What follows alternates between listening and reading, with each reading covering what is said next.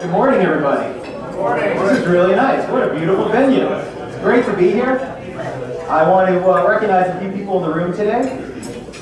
First of all, we've got some past chairmen here. I haven't heard him yet, but I know he's here because I can see him. It's Jason Lowe and Aaron Perry and Alan Randolph. You're right over there. Am I missing? I think that's it. That's all the past chairmen I saw. Oh my God, we got Joy Malikoff. My apologies. There she is, right there. Fantastic. And I want to recognize our Chairman Circle members, our Board of Governors, our Pillar Board members, and certainly want to welcome all of our esteemed Pillar members and our guests. And most importantly, I really want to, for the first time, make a real quick mention of our chair-elect. We now have a new chair-elect, Michael Goldberg. Everyone knows Michael. This is actually our first event of the new year. Our new year starts October 1st. And because of that, we're going to have to say a little sad goodbye to our close dear friend David Sachs. I guess this will be kind of your last Pillar event as chairman. You know, there you go. Right here, come on. David's been an engaging and enthusiastic leader. And he's really led the Pillars to great new heights. He successfully led his group to work together, to put on great programs, and to help establish relationships that are really the backbone of this organization. He truly walks the walk, and I can't tell you, it's been a real pleasure to work with David and be part of it, so I really want to bring David up now and let him take over the show. Well, thank you all for that tepid, come on.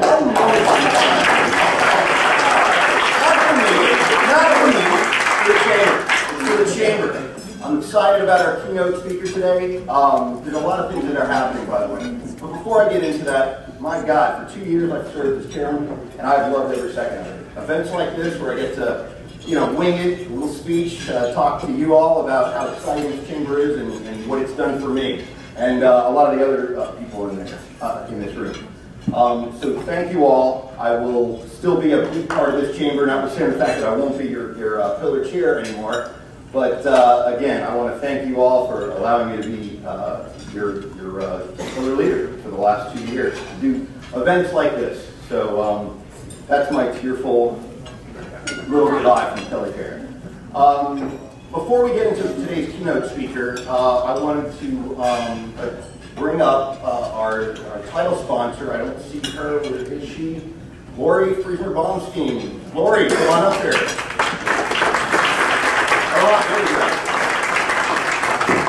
Lori's from Economic Development Consultants.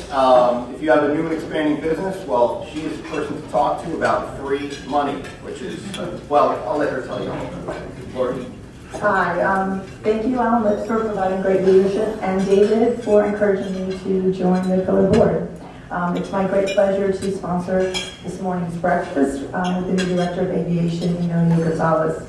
Miami International Airport, if you don't know, is also in the enterprise zone, which is very important. I'll tell you in a minute. And I'm being very specific about this because that's what my company does, Economic Development Consultants, or EDC for short. We can help a business determine if they are in the enterprise zone. There are more than 50 enterprise zones in the state of Florida, but Miami-Dade County is blessed with this fabulous area, a huge area of South Beaches in it, including this hotel right here. And what does that mean? It means potentially we can save the business money. What would they have to be? New, expanding, purchasing equipment, adding new employees, perhaps are looking for a future expansion. We'd be looking at, most likely, for the most part, it's sales tax credits and sales tax refunds. It adds up and can add up to a lot of money. I don't say that lightly. It might be $500, and we easily get company six figures. We do it all the time. We've been in business for 17 years. One of the pleasures of being the chair is having these breakfasts every quarter. We've had some fantastic breakfasts and keynote speakers over the last 2 years.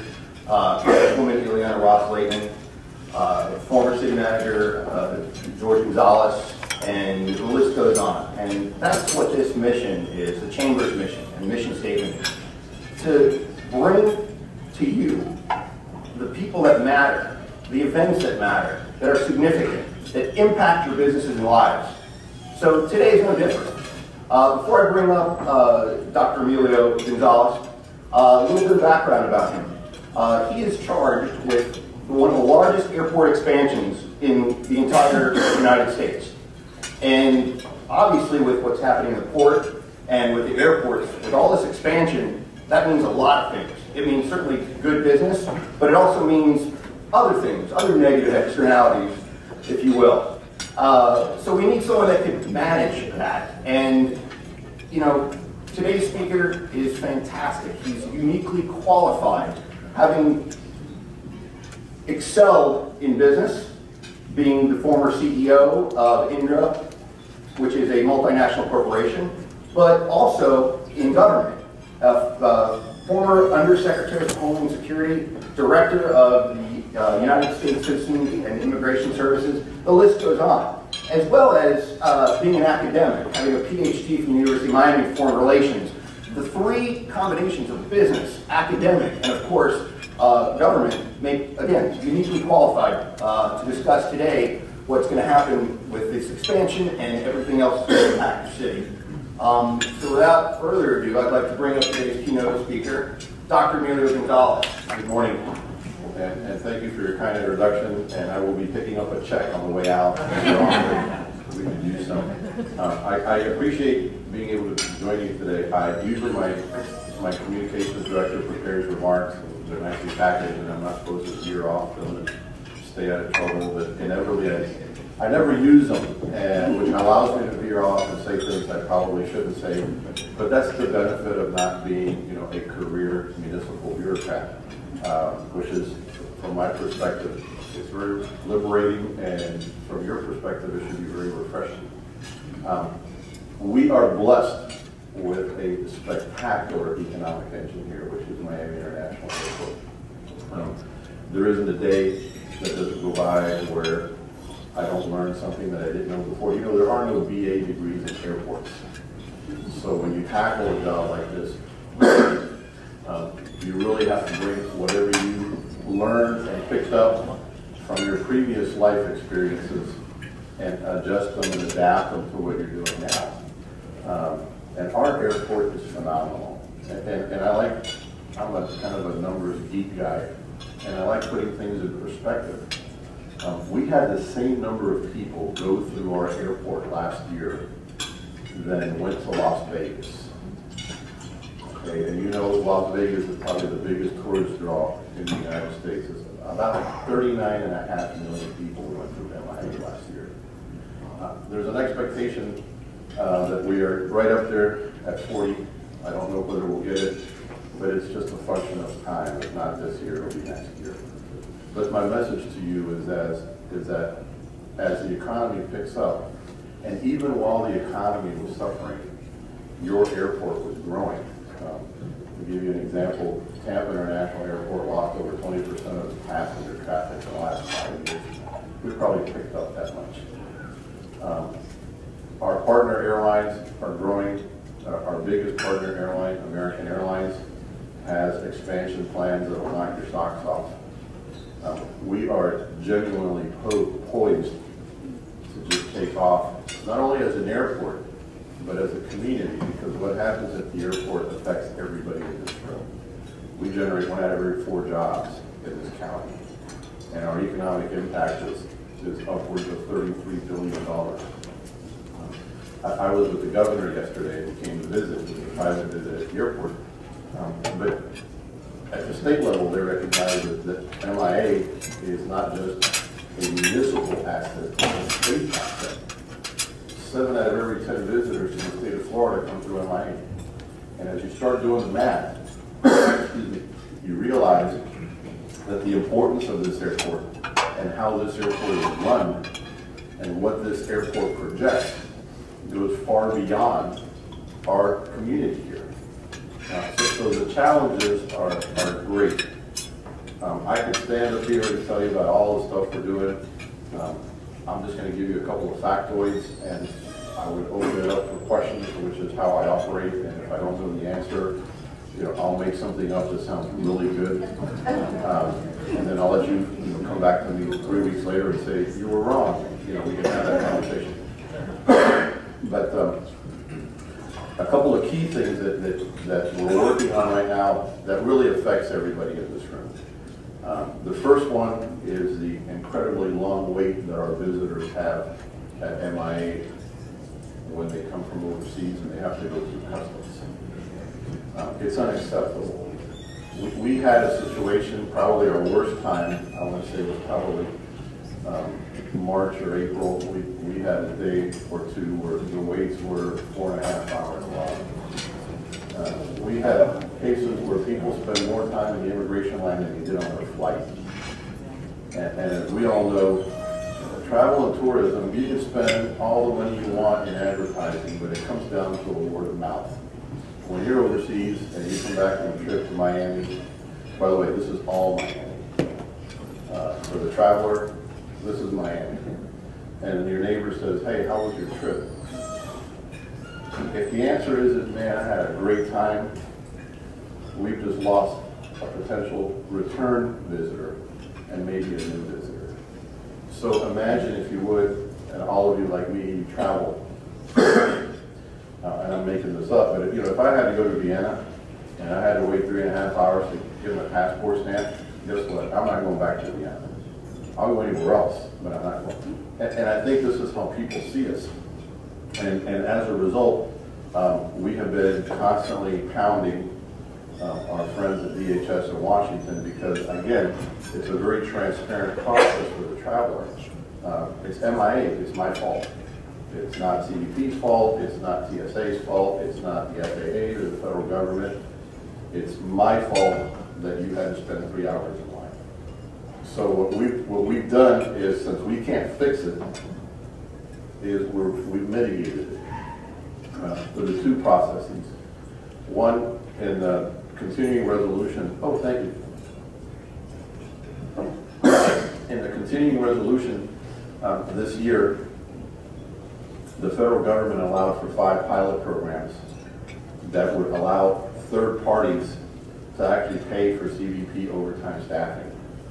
The next day that came out, I was on a plane to Washington, making the rounds, making sure that this airport and this community would be represented. And as luck would have it, we were. The interesting thing is that of the 5 pilot programs nationwide, 4 were in Texas, and we were the 5th. That started a chain of events that hasn't finished yet, because the federal government is a wonderful creature in that they don't know how to accept money from other people unless they're collecting it from the IRS. Yeah. So we've actually spent the last several weeks trying to work out a memorandum of understanding on how they can accept our money, to which we have budgeted up to $6 million. And we'll get past it, but now we're in a philosophical situation where we want to tell them how they should spend our money. They want us to write them a blank check. So we'll move beyond that, but that's where we stand. The other thing that we did to mitigate this is we have purchased 36 kiosks, which are cutting edge technology. It's first being used in Chicago. And all of you know that as you come in from overseas, from international travel, even as American citizens, you have to go through and stand in line, and the guy stands there and punches your name in the computer. You sort of stand there and wait and see what happens. Well, what this kiosk does is it's certified by DHS. The systems are interrelated, and it allows you to get off an airplane, go to a kiosk, swipe your passport, and if you're not on some terrorist list, it'll spit out a receipt, and then all you do is go to the customs officer and give him that piece of paper, and you go through. It doesn't sound like much, but when you start doing the math, it takes about 2 minutes for a customs officer to process you through. It takes about 15 seconds for that machine to give you that receipt. So as you free up manpower in the U.S. citizen line, you shift that manpower over to our visitor line. Only about 30% of the people that come through MIA International are U.S. citizens. So we really do need to take care of our international travelers. They pay our salaries.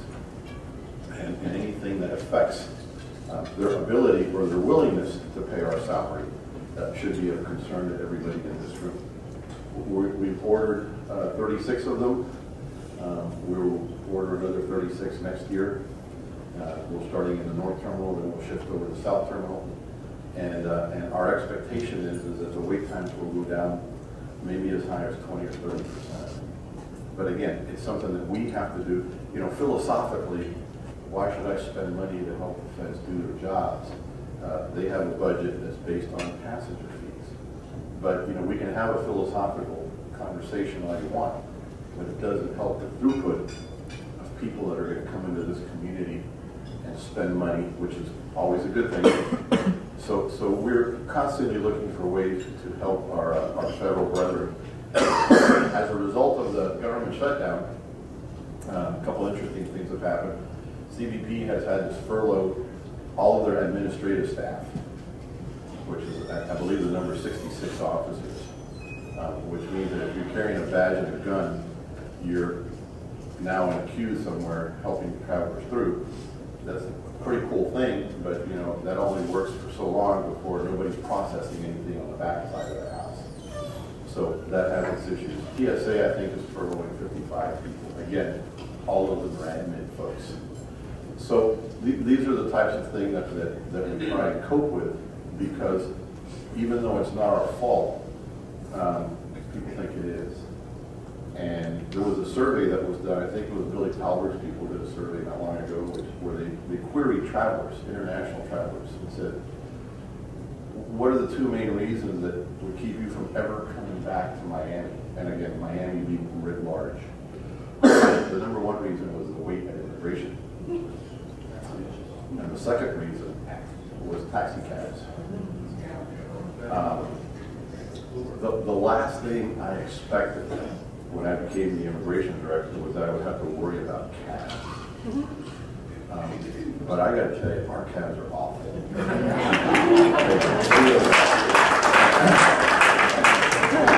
And I try and be charitable, because I understand that our drivers work under some pretty harsh conditions, and I get that.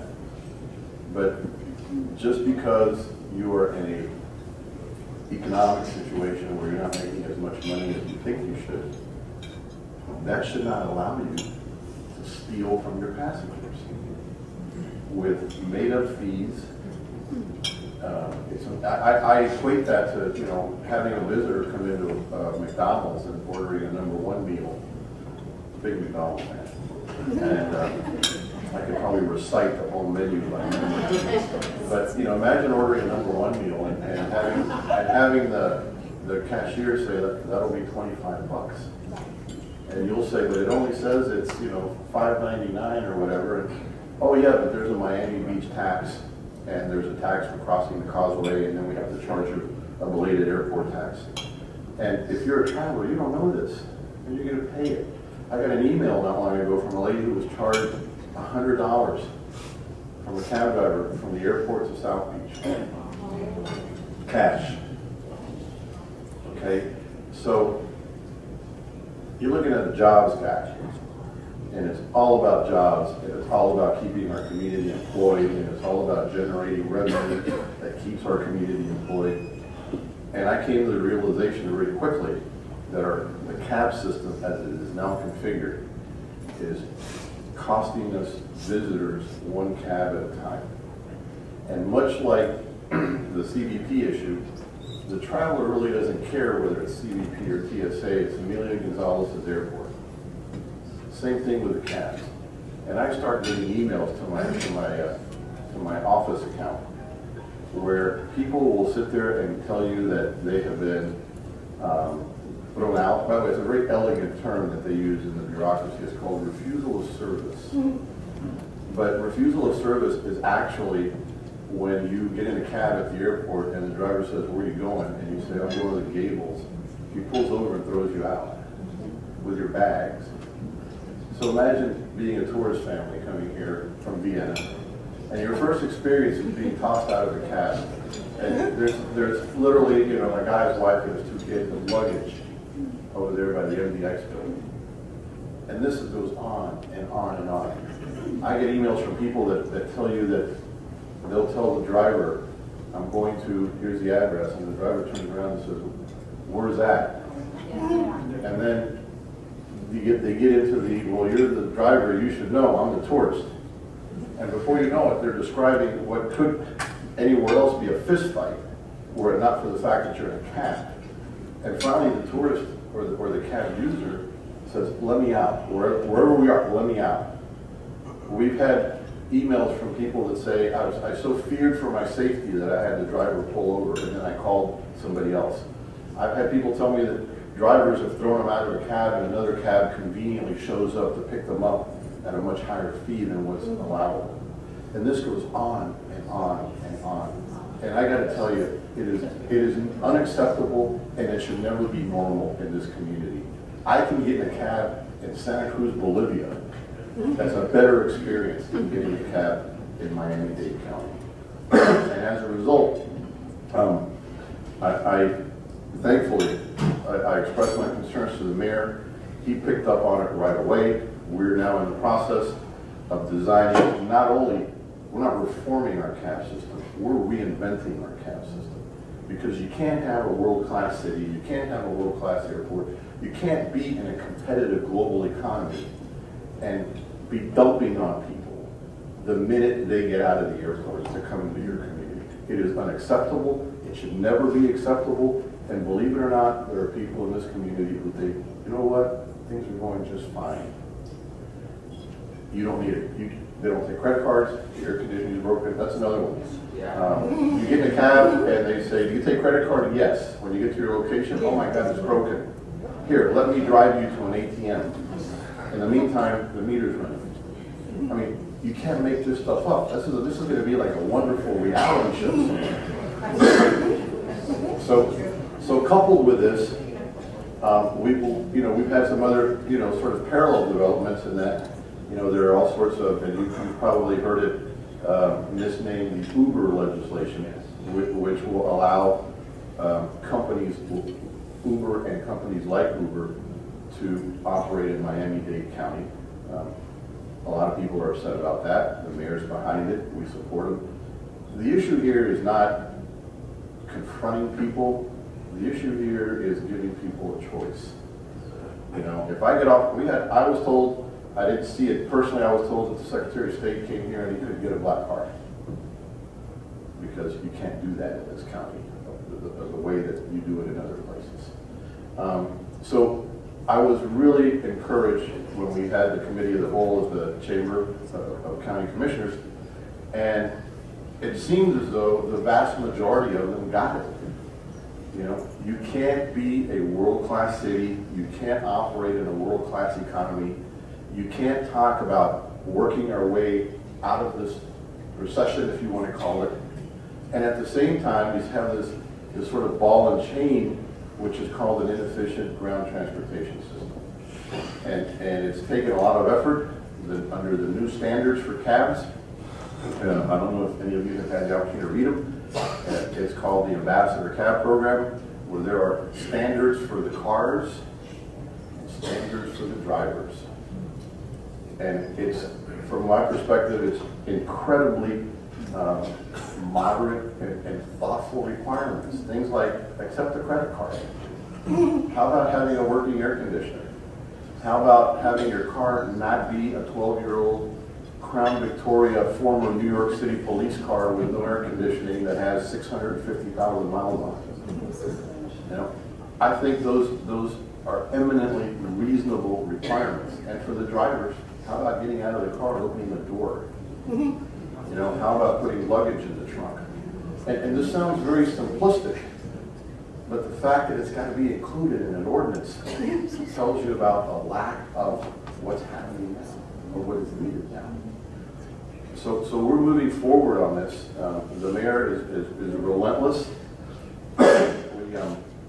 We had a meeting of the county commissioners on the 24th, and much to my surprise, really much to my surprise, the Ambassador Cab Program is designed for the airport, the seaport, and the MIC. And much to my surprise, the commissioners came out publicly and said, why don't we do this for the whole county? Why is it just those three? Well, we started with those three because they're a big economic engine. If we can get this county-wide, I think it would be a wonderful idea. And again, it's about service. We're in a service economy. You know, we're trying to be a tech economy. We're trying to be a financial center. Well, we are a financial center. But we're essentially a service economy. And you know what? If you're in a service economy, you need to provide a service. And if you're not only not providing a service, but you're, listen, I'd rather have no service rather than bad service. And it's so bad that I now have to look both ways when I cross that line at the airport just to make sure that that somebody doesn't take me out. But I say that to you because the last thing I ever thought, you know, airports are planes, and now airports are cabs. And when you see the airport that we have that generates so much revenue, now airports are everything. Airports are our concession partners. Airports are our airline partners. Airports are our parking partners or transportation partners. You cannot imagine how the airport touches the lives of so many people in this county. And you know what? And it's going to get better. Unlike other airports that are struggling, we are not. We're doing really well. In fact, we're doing so well that we have airlines constantly coming in and wanting to have conversations about starting service. This year so far, we have a new airline from France that started service. We're starting service to Calgary nonstop. We will be starting service to Brussels. We're going to be the only airport in the state of Florida that flies you directly to Brussels, which is the home of the European Union. Later this month, I'm flying to Istanbul to talk to the chairman of Turkish Airlines, which was voted the best airline in Europe in 2012. By the way, for those of you that travel a lot, nobody in Turkey really thinks that there's a recession. The Turkish economy is booming. I'm probably going to travel with the governor to Japan to talk to the chairman of Japan Airlines. I'm going to Israel in December to talk to the executives at El Al to see what we can do about bringing El Al back. And I'm also having conversations, and I can't say their name publicly, with a large domestic carrier that is seriously studying a direct flight from Miami to Tel Aviv. And in January, I'm probably going to go to South Africa to see if we can bring South African Airways back, because they used to fly out of here.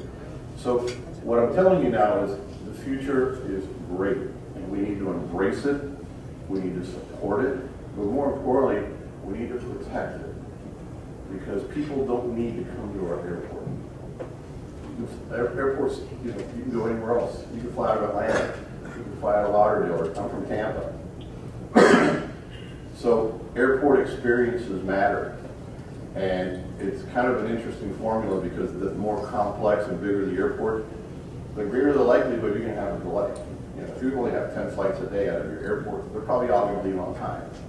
But if you have 940 flights a day out of your airport, you may get delayed.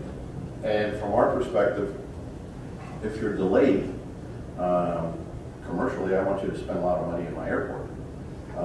But we also want people to have an airport experience. We don't want people to say, man, that MIA, what a dump. They used to say that. But they're not saying that anymore. We now have a very aggressive social media. I don't know if any of you follow MIA on Facebook, but we had no social media before, which I thought was interesting. So we're getting out front in social media. Right now there's a worldwide vote, and it turns out that we're in the lead for the award of, I think, is Best Emerging Social Media in an Airport. There's just so many things happening. And then I'll leave you with this one, because you're gonna read about this, and I may be reaching out to many of you here. And then remind me to talk about the Central Terminal. The biggest international event of 2014 is the World Cup. And the World Cup's going to be in Brazil. And guess what? We're the gateway to Brazil. And when the World Cup was held in South Africa in 2010, 300,000 international travelers went to South Africa. That's a far flight. Our expectation is that just about everybody who's going to the World Cup is going to come through here. Coming or going or connecting. So the possibilities for our community for June and July of 2014 are huge. especially if we can capture a percentage of those travelers. I read a statistic that they've already sold 4.5 million World Cup tickets. Brazil's a crazy place for soccer. This is fact-free analysis, which is my favorite type because you can make it up. But if you've got 4.5 million tickets, and let's say 10% of those are going to be U.S. travelers who want to the World Cup. Not only that, Brazil's a great place to go, even without the World Cup. And maybe 10% of that are U.S. travelers. Say half of those come through here, and another half decide to stay a couple days before and a couple days after in their connecting flights. It's huge for this community. So we're going to start rolling out a campaign with our airline partners. I'm giving you a sneak peek with our airline and hospitality partners, where we're going to start this year and well into mid-June.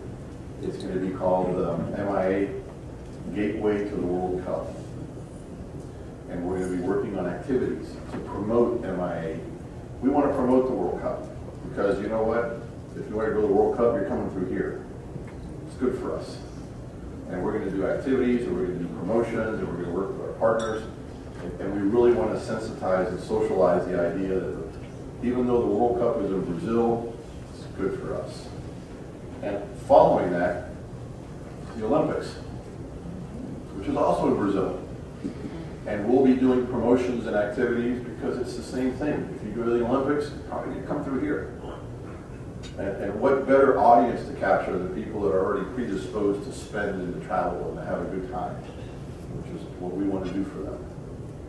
So you're going to be seeing a lot of these things coming out. I would urge you to use our Facebook page, if anything, just to keep informed.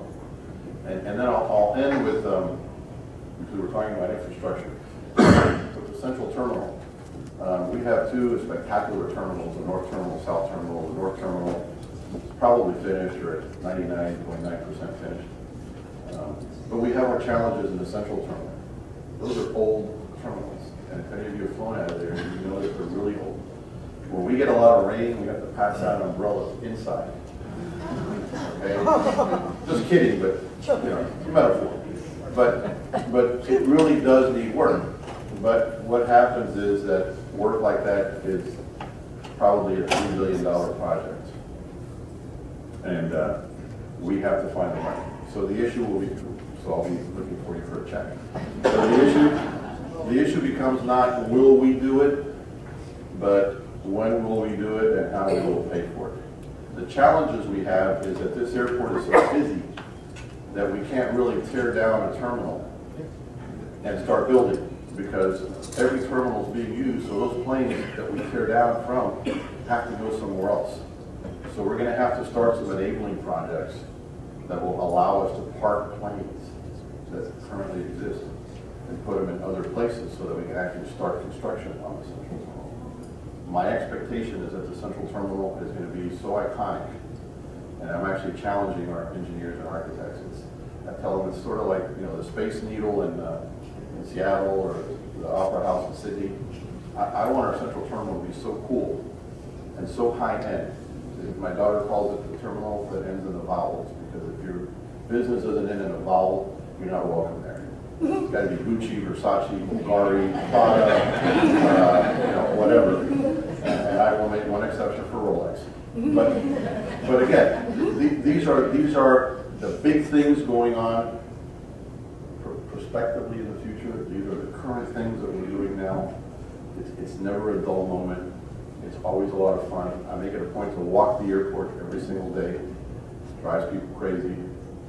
I wear wild-colored shoes, and I just walk and go places where nobody thinks that I know how to get to. And it's a wonderful experience, because not only you have to learn from the inside, and there's no book that says MIA for dummies.